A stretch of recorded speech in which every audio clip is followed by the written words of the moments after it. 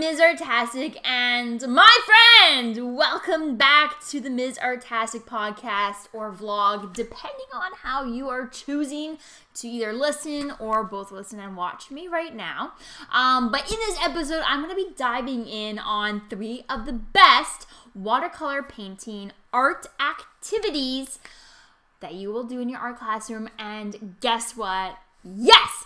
I have also designed for you a free printable watercolor painting technique template that you can print off and start with in your classroom. So easy, and you gotta stay tuned and listen because I'm gonna tell you how to get that. So let's dive into it.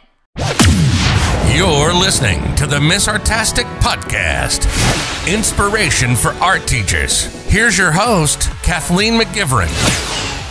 Well, like I said, we are going to be talking about, or I'm at least going to be talking about, 3 of the best watercolor painting art activities or art lessons to do with your art classroom. To start with, if you are doing a watercolor unit, these are the 3 best ones. And yes, there will be a free printable template to download. So if you are listening to this on a podcast player, in the description of the podcast, so in the description of this episode, there's going to be a link there that says blog post show notes. Click that link, my lovely friend, and it's going to take you to my blog, msartastic.com.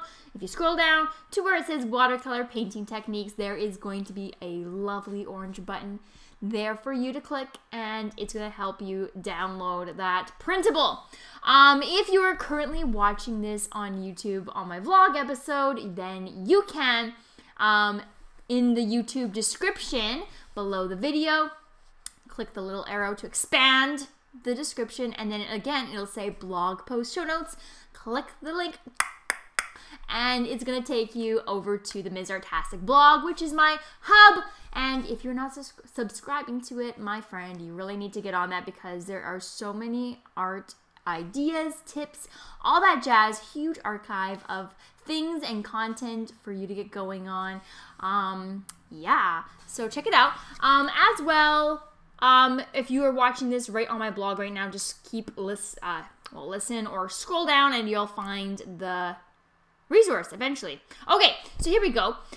So watercolor painting, in my opinion, is one of the most versatile and effective ways to get your students painting and engaged in the art making process. So we're going to be diving in on 3 of the best, again, watercolor painting art activities to start off with in your art classroom, which will be technique exploration, ink and paint artworks, and observational fruit still life paintings. Oh yeah. All right, so keep reading because I have a free watercolor painting technique template, again, available to download in the blog post. So here we go. So the first one is to experiment with a range of watercolor techniques with your students. So before you start any bigger projects with your students, it's always best to get them experimenting with watercolor painting techniques. And honestly, it doesn't matter what age or the experience they have had with watercolors in the past, okay? Anytime you start a unit with watercolor paints, start with experimenting with techniques in watercolors. Oh yes.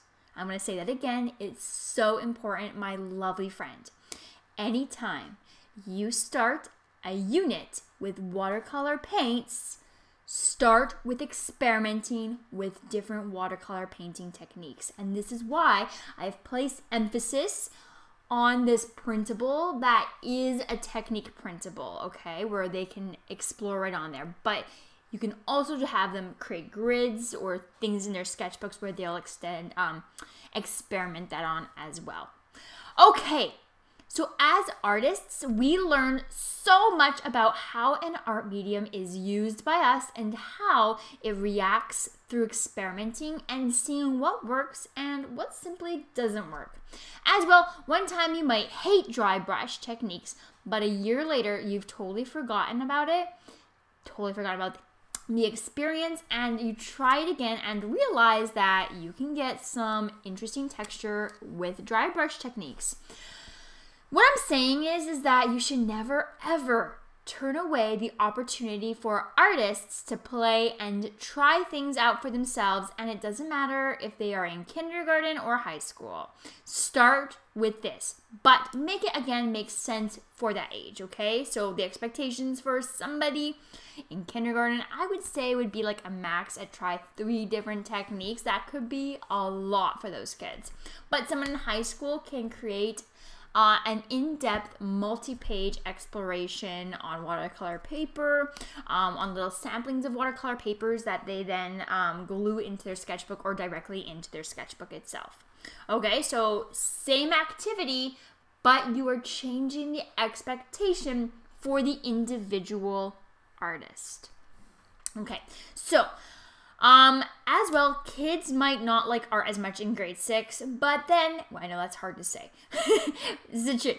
But then all of a sudden, grade 7, it's like their thing. So even if you teach the kids for years in a row, start here, because the way they're going to approach it is they're going to have different mindsets in every year. They might not remember it. And also, it's watercolor paints. It's never, ever, ever going to be the same results every single time. It will never be the same, okay? And they might just do something in a little bit different way, or maybe they're like, they went and did happy art, and now suddenly they're doing kind of grunge, lowbrow style, and suddenly one techniques that they used to like really no longer apply to the message that they are conveying, and now suddenly techniques that they didn't like before are a lot more interesting, for example, okay? So that's why we're going to do this all the time.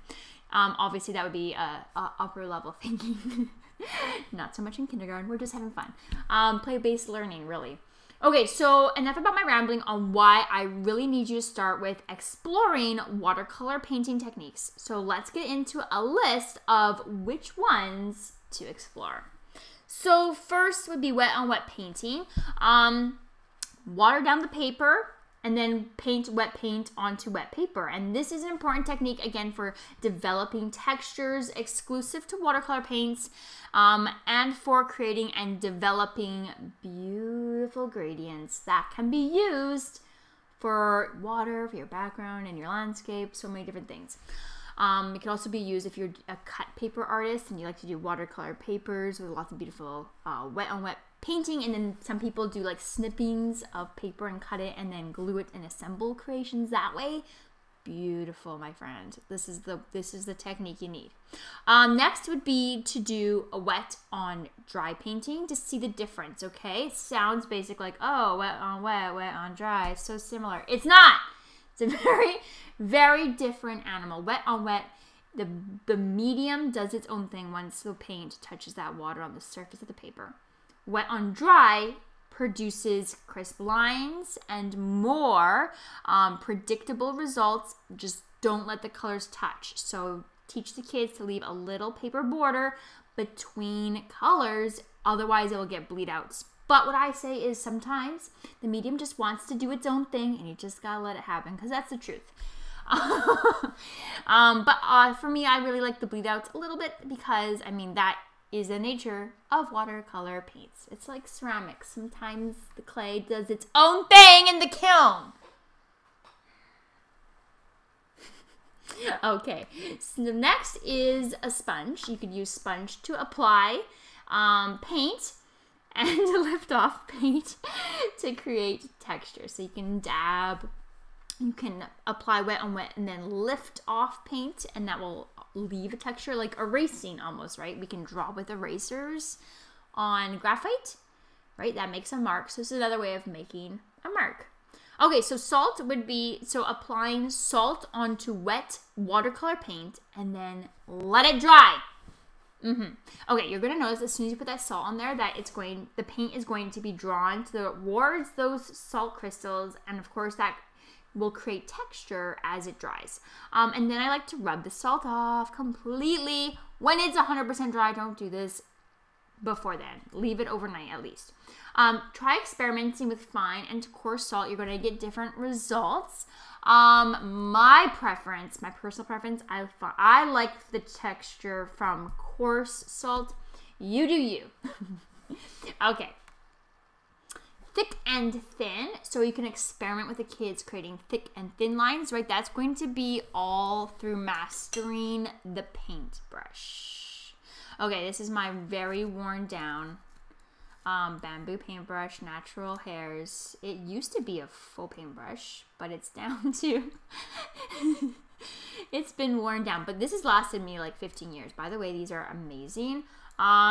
So I can make a lot of marks with just this paintbrush, and often I just use 1 or 2 paintbrushes in my, I have all the sizes because of course as artists we collect literally everything, even if we don't need it. But do I ever use these little guys? No, I don't. I use, like, honestly, these are my 2 favorite, and you can control the paint by, again, pressing firmly makes a big difference versus pressing very lightly will make a nice small hairline. Same brush, you control it as an artist. That would be something more to talk about with younger students, unless you have some older students who have absolutely no experience creating. Then that would be something to just demonstrate with everybody, or do a refresher for the whole room. Okay, next is to do texture making, so dabbing wet watercolor paint on paper with either bubble wrap, cling wrap, and aluminum foil to create interesting textures, and this works great on a wash background. Next, you can do the same thing, dabbing and lifting paint off using tissue paper, but I have also done it with that school grade brown paper towels. You know I'm talking about, the ones that absorb literally nothing. You have to use a whole roll to clean up a mess. Those stiff, scratchy paper towels, use them to dab and lift. Same idea. They have one purpose. Okay, resist painting. You can use wax crayon or oil pastel and draw lines first or designs, color in areas, leave areas blank, and then apply paint on top for resist effects, and then use white to create lines where the paper will show through. So that's gonna, if you use white oil pastel or wax crayon, it's kind of like masking, and it's going to leave a nice clean-ish line that's going to stay white. And so kids, especially primaries, get really excited. They can't really see their white, and then you put that paint on top and boom, it pops, and they're like, what? That's crazy. So it's especially good if you're doing ghosts or spider webs in Halloween time. Just saying. Okay, next and final idea is for techniques is using either rubbing alcohol or isopropyl alcohol and lemon juice, dripping that onto the wet painted paper will create some amazing textures. So check it out. It does some fabulous things, pushes mediums around. It's a great way to manipulate the medium. So to grab the free printable watercolor painting technique template, because I know that you're prepping literally everything for your classroom, and that is a ton of work. And so I'm here to make your life easier. So make sure that you grab this free watercolor technique template here in the blog post show notes. Again, the link for the blog post show notes is either in the description of the podcast or the description of the YouTube video, or scroll down on the blog post if you're currently on MsArtastic.com, and you will find it. It's a big orange button.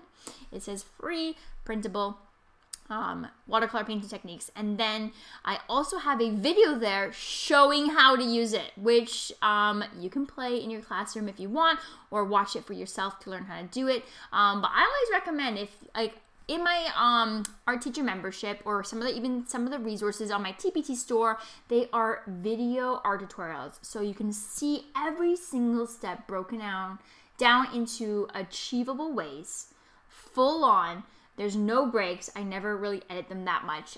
So like you will just watch me do it from start to finish in like 30 to 40 minutes, the whole thing. And I love to show all the process and break it down and use terminology. And really, I like to teach it as though I'm teaching kids. So one, it's modeling for you. If you like to teach your own lessons, same with this YouTube video. If you like to teach your own lessons, this is a great model for you. So I'm modeling the lesson for you. Or alternatively, it also works either through Artastic Collective art teacher curriculum at artasticcollective.com, or in my Teachers Pay Teacher store, Ms. Artastic. It also works as a video that you can play and stream on the website, either on artasticcollective.com or TPT, and you can stream it. And then while I'm teaching in the video, obviously, you can be supporting the class. I've even, when I taught, I would also play my own videos because I could hit pause, hit rewind, but then I would be supporting kids, or sometimes I would also model on top of that way. That way students are seeing it in two ways. And also it works really well if you have students who have been away, because you can just pause me, rewind, and that's why I liked even using my own videos. Because sometimes I just needed to, like, I would still demo, but I would pause, I would rewind, and I can't do that live. And honestly, the kids are so drawn into the videos. So that way I knew I was grabbing everybody's attention even though I was doing both. But anyways, back to this. You can get the same video idea. I'll be demonstrating how to use the Printable and some watercolor painting techniques, so you can play it in your classroom or use it as modeling for yourself. So that way when you go to teach it, you'll know how to teach it. That is the beauty. But yeah, so you go download that in MsArtastic.com blog post show notes. If you go to below the description of the video in the YouTube vlog or in the podcast description, you'll find it there. Okay, so next idea is to do watercolor painting with ink and paint. And now this may sound simple, but I got a twist in there, so just listen and hear me out. All right, so one technique that I love in my own personal practice, so this is super great lesson for upper elementary all the way up to high school, is to draw with permanent fine tip marker first, then paint. Or you can flip it, paint first, then draw around it and fill in the details. Yes. Okay. So yeah, when the paper's fully dry. So you paint first, and then when that paper's fully dry, you take that fine tip marker and you make other marks layering on top of the paint. And you can follow the outlines or create another image within it. So yes. Or here's my suggestion is to do both. Maybe the students choose an image to create and have to create it twice. So they have to create that image, whatever they have selected to create, they gotta do it twice. First first drawing, then painting, right? So first permanent marker with paint on top. Then on the second piece of paper, and you can always, if you're like, oh, that's a lot of watercolor paper, cut the paper in half. Cut it. They get one paper still. They're just doing two smaller samples of experimentations. That is my suggestion there. It doesn't always have to be big. It's an experiment, and we are learning and understanding the medium and different processes, so we don't have to do it big. Also, artists don't always create large. They can create. There's no rules. It is art. Work outside the expectations of what we think we're supposed to do. There's no rules. Do what you want. Okay, so cut it in half if you need to. So then on the second piece of paper, they paint the subject first and then draw their lines on top when it's perfectly dry. I guarantee you the results will be shockingly different, and it will really push your students to be creative and forced into creative thinking and experimentation. So neither will produce predictable results because of the nature of the medium, which makes this totally fabulous, especially for high school students who don't want to step outside their comfort zones. You're not going to be able to remain in that comfort zone. You might be able to for the marker first, then paint, but at some point they're going to be pushed. All right. Finally, watercolor for your observational drawings. So cut up some paper into squares, like a 1-to-1 ratio, or like Instagram style picture a square. Like, why? Well, it's trendy. And who cares? The kids. It's relatable to them. That is it. Tell them we're making Insta-worthy artworks. That is your hook. Okay, so use it. But also, it is a different proportion or canvas size to work with, and you can easily apply the rule of thirds to it. So again, Insta-worthy. So next, provide fruit or vegetables or have kids bring one in to each table or individual. So if you are a full-time art teacher, do this with all your classes. Like plan, like if you're doing watercolor paints, you're doing watercolor painting units with everyone. We're not doing acrylic painting, then you have to re-prep and then do watercolor painting, then re-prep and clean and do ceramics. Somehow work it in where at least nearly every single one, or if not, all your classes are all working on watercolor paints. And then that way, but you don't have to put them away. Just tidy up the center of the tables and remake them organized. That is a job for the next class. And by, I say retidy, I mean the students are retidying, not you. That is their responsibility. It's part of being an artist, is we have to be respectful of our own mediums. And it's not jobs, it's just that everybody pitches in. That is it, and no one leaves until then. I'm just kidding. But am I? I don't know. So anyways, no, I'm just kidding. So what we're going to be doing is having each student create a still life artwork of the fruit or veggie using their watercolor paints. So set it up. You can even put blank paper below it so that it has a clean background and you can see the shadows more easily. And then have them do a still life painting of that fruit or vegetable using any of the techniques that they have learned as a show what you know, while also experimenting with observational skills and drawing, but more like observational still life painting. So if this is upper high school, like seniors, have them make 2 to 3 images by having them rotate through the tables instead of moving the still life pieces. So instead of being like, okay, let's all move the still lifes and the fruit, I mean, you could, or you can move the kids. It depends, I guess, really on how complicated your still life area or your workstation is. And don't move the paints. So again, it really depends on like your mediums, your still lifes, your tables, how old the kids are. But it's just an idea to think about.